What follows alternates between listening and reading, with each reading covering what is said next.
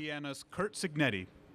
Cignetti arrives at Indiana after a 5-year run at James Madison that saw the Dukes go 52-9 in that span. Coach Cignetti, welcome to the Big Ten Conference, and we'll begin with your opening statement. Thank you. Good to be here. After 42 years of coaching, it's always good to be on the roster. Stay on the roster. That's key to the drill. So, had a great summer. Want to thank my wife, Manette, for allowing me to do what I love to do. Without her, this wouldn't be possible. We're a team.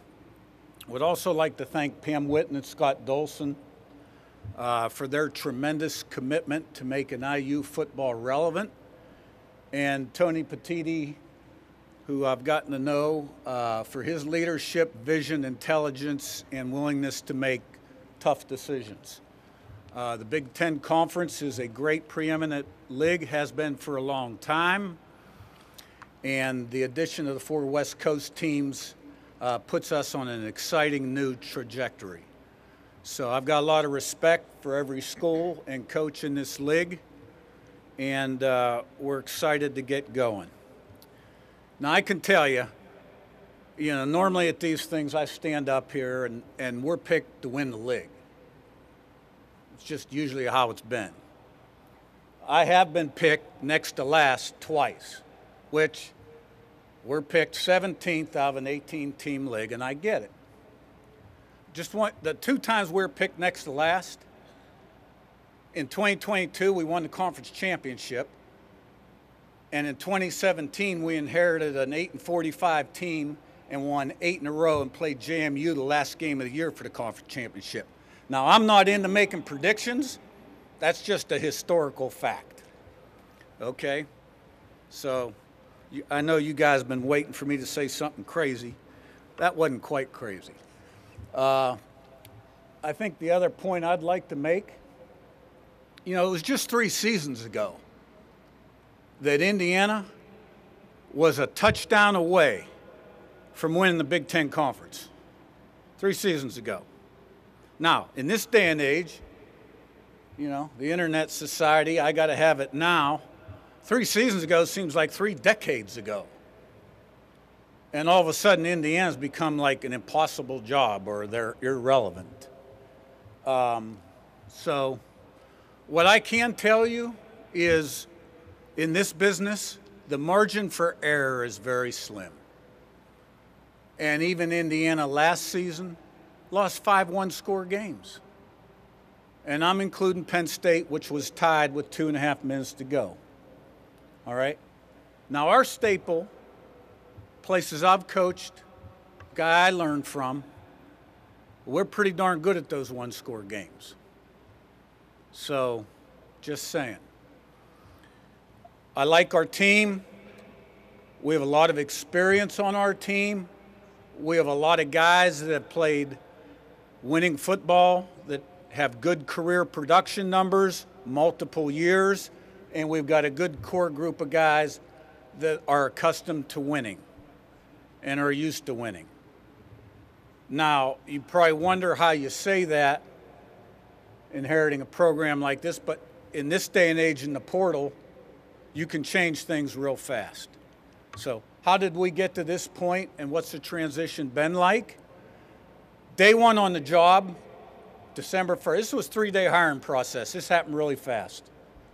Day 1 on the job, I got 10 offensive starters in the transfer portal and half my defense.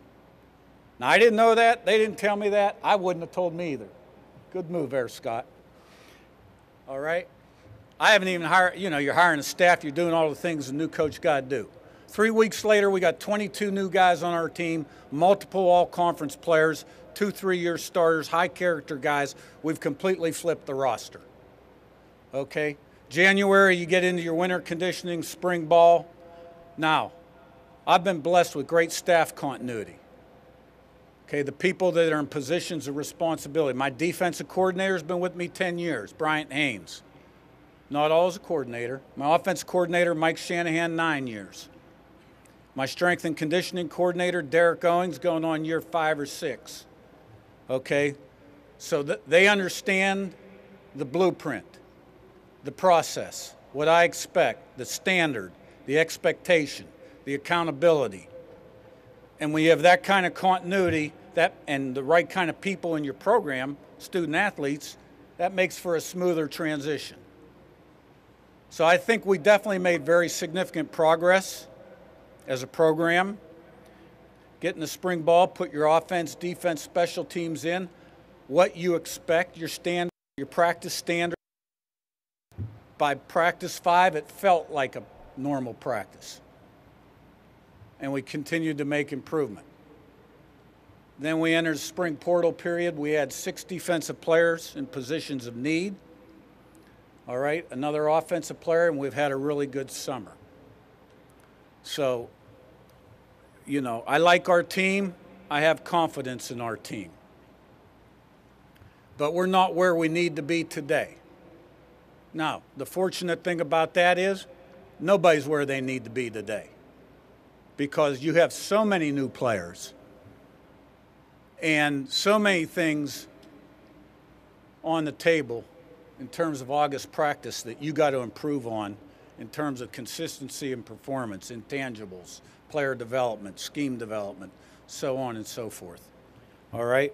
So when I say I feel like we've made a lot of progress, I understand we got to put it on the field. We got to put it on the field.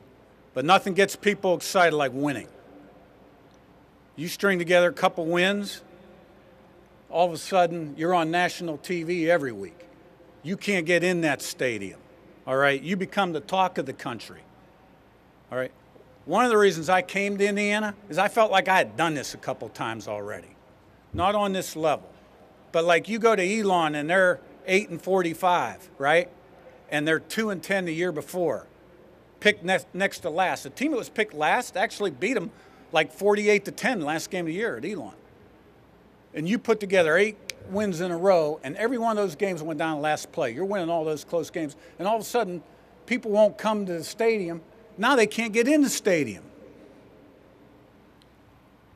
So we got a lot of guys accustomed to getting the result. We're very process-oriented in terms of what we do. Control the controllables, humble and hungry, be where your feet are, no self-imposed limitations, improve every minute, every hour, every day, every rep, one play at a time, buy into that, okay, and just improve and see where the process takes you. Now, I've kind of had to speak a big game taking over a job like this, because we had to wake some people up and create some excitement. And after all, this is the entertainment business too. So excited to be here. We have 8 home games. We have a great schedule. Can't wait to get going. And with that, I'll open it up for questions. We got first row on the right side, Coach. First row on the right. Kenneth Berry, Touchdowns and Tangents. Coach, you talk about recruiting and getting people that are fit. In regards to just NIL and maybe like the local community, how have they supported you in your pursuit, and how have the players kind of reached back out in that regard too? Yeah, I mean, I think that's been a real key component. Things that are critical to program success. I think the university's anteed up. It's very important to them that we get football going, and there shouldn't be any, limitations on what we can accomplish in football. Somebody asked me, how do you define success at Indiana? I was like, well, we want to be the best. I mean, you don't bring your kids up, Johnny. I want you to be 4th best. I want you to be 10th best. Bullshit. We want to be the best. So when I talk about no self-imposed limitations, that's what I'm talking about. Now, specifically to your question, that number has gone up and allowed us to be very competitive and recruit good football players. And there's going to be further changes down the road that I think will benefit us also. And that's why, just one of many reasons I'm so optimistic about our future. First row right on the left side. Oh, there is another mic. Good. Coach, wondering about your father and what you learned from him at an early age. First of all, what was the most important thing you learned from your dad? in terms of either as a man Yeah. and then coaching wise, what's the first thing you learned Yeah. from him? Greatest man I've ever known. Blessed to be able to call him my father. Was a very direct man, very honest man, had a great work ethic, led by example, helped a lot of people and players in their lives, had a good heart, overcame cancer. His third year as head coach at West Virginia, given his last rites twice, beat that, had to get out of football, and went back to his alma mater a few years later, had an outstanding career. Never coached for him, never played, played 1 year, my freshman year at West Virginia for him. He was always my biggest critic early on in my coaching career. Did not tell him that I was going to take the IUP job because I knew what he was going to say. I called him night before, said, I'm going to be announced tomorrow. You know, I was 50, I bet on myself. I was tired of being a head coach. I took a big pay cut, and it worked out. I'm here today. But the field was named after him. I threw him off the field 1 year because he was being too critical. You know what I'm saying? But very complimentary of the way we played at the end when I was at JMU. I learned a lot in personal things from him. Yeah. All the way in the back, coach, on your left side. Hey, Coach Sig, Ryan Campfield with the Hoosier Network. What ultimately landed you on Curtis Rourke, and what do you need to see from him to get the best out of him? Yeah. You know, I've always kind of made the quarterback decision when it comes to the portal. Our last 4 quarterbacks have all been player of the year in the league, and they were all different, and they all had their skeptics. So we've done a great job developing quarterbacks. I felt like he was the best out there for us. He had started a lot of games. He was player of the year in the conference in 22. Won a lot of games, engineered a lot of 2-minute drives, done a lot of touchdown passes, gotten him back to 2nd and 10 when put in a bad situation. So I thought he had a really good spring, a great summer.